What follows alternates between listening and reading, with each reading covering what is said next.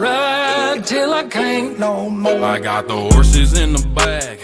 Horse stock is a tag. Spider-Man Miles Morales is packed with so many Easter eggs, so I thought it would be fitting if I made a top 10 of my favorite Easter eggs in the game. So far, that is, as I believe that there are a few that hasn't been discovered yet. And I just want to let you guys know that before we begin, there's going to be spoilers in this, so if you haven't played the game yet, I would highly suggest that you complete the story, play the game, and then come back to the video. And also, I would highly recommend, if you haven't subscribed yet, please do so, as I'll continue to deliver more post Spider-Man Miles Morales videos for you guys. So if you want more of the consistent and amazing videos, please do so, and don't forget to click on the notification bell in order to not miss any of my future videos. Now, starting with number 10, we have the Insomniac logo. Now, game developers love to include references about themselves and other projects that they worked on. In Spider-Man PS4, they had the Insomniac building, so it would be fitting that Insomniac would reference themselves in some way in this game, and indeed they did, as during the Rhino mission in the beginning of the game, when you're running through the mall, Rhino uses an O sign to swing from one platform to another, that sign indeed being the Insomniac logo, which you can see. So it's a pretty neat and an obvious Easter egg towards themselves. Number 9, we have a Dazzler and Layla Cheney reference. Dazzler is a mutant from the X-Men comics who has the ability to convert sound into light and energy beams. She's pretty much a musician and also appeared in the Dark Phoenix movie. Layla Cheney is also a musician, however her mutant abilities is intergalactic teleportation, where she's able to teleport herself and other people and objects into anywhere, even across the Milky Way galaxy. The reference is basically in one of the time capsules where you can find 2 ticket stamps referencing those 2 characters, most likely confirming that the X-Men is a thing in this universe. And number 8, we have the Into the Spider-Verse ending pose, where towards the ending of the film, where Miles is having his final swing, in the end he pretty much makes a relaxing pose, where it's also an air trick you can perform after you dive.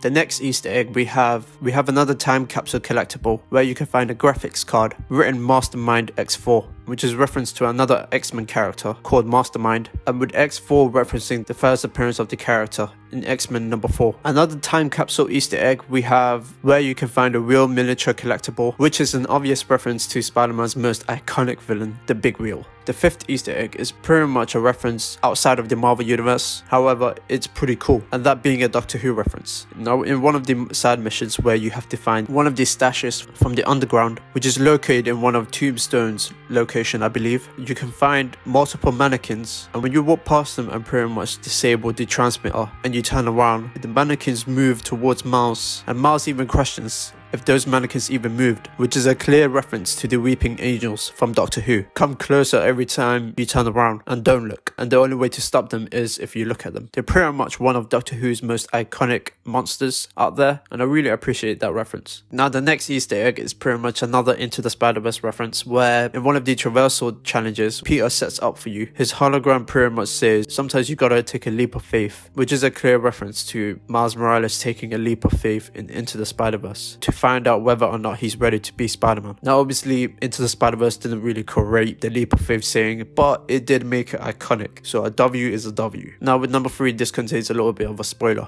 But after you defeat Finn and after she sacrifices her life for you, Miles pretty much makes a post, which reminded me of one of his comic covers from Miles Morales, The Ultimate Spider-Man number 1, which is pretty much one of Miles's iconic comic covers. I don't know if this was intentional or not, but that scene pretty much, to me at least, looked like it was a homage towards that comic, even Miles's head tilting towards the left. The only difference being is that in the game Miles's costume is pretty much torn off and he's wearing a mask. But I think since the lighting is there and also this was a comic cover done before, I'm leaning towards the fact that this was indeed intentional. And in Spider-Man PS4, Insomniac did take many iconic poses from the Spider-Man comics, and it's safe to say that they pretty much did the same thing for Miles. And number 2, we have a Black Panther Easter egg. Now, in the first game we also had a reference towards Wakanda, specifically the Wakandan embassy, which when you take a picture, Peter makes a reference towards T'Challa, the Black Panther. But however, with this one, in one of the time capsules you find a flag of Wakanda, and it's pretty much a neat reference to the iconic Marvel character. Now, this game pretty much does a huge tribute to Chadwick Boseman, who played Black Panther, as he passed away a few months ago. One of them being, when you complete the story, there's a passage which reads, "In loving memory of a noble king, Chadwick Boseman. His honor, strength, and compassion will reverberate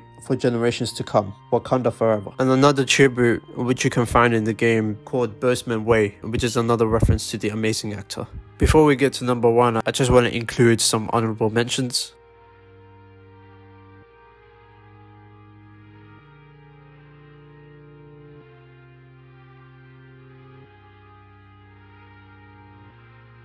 And number 1, Stan Lee. Now, in the first game, we got an amazing cameo of Stan Lee, where he was a restaurant owner in Mix. And in Spider-Man Miles Morales, when you go to Mix, there's pretty much a statue of Stan, and below it says, "Dedicated with love to the man who nourished the hearts and minds and souls of true believers everywhere.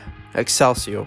Even though this is a memorial to his character called Mick in the game, but it's a clear loving tribute to the legend himself. And when you interact with it, you pretty much get a trophy called the best fries in town, which is what Peter and MJ said when they tried out his fries. However, what about you guys? What kind of Easter eggs did you find in Spider-Man Miles Morales? I know that I missed a few, however, these are pretty much my favorites so far. So if you have your own favorites, let me know in the comments. Don't forget to follow me on Instagram and Twitter. If you enjoyed this video, please like, and want more, subscribe. To begin, Protocol 36.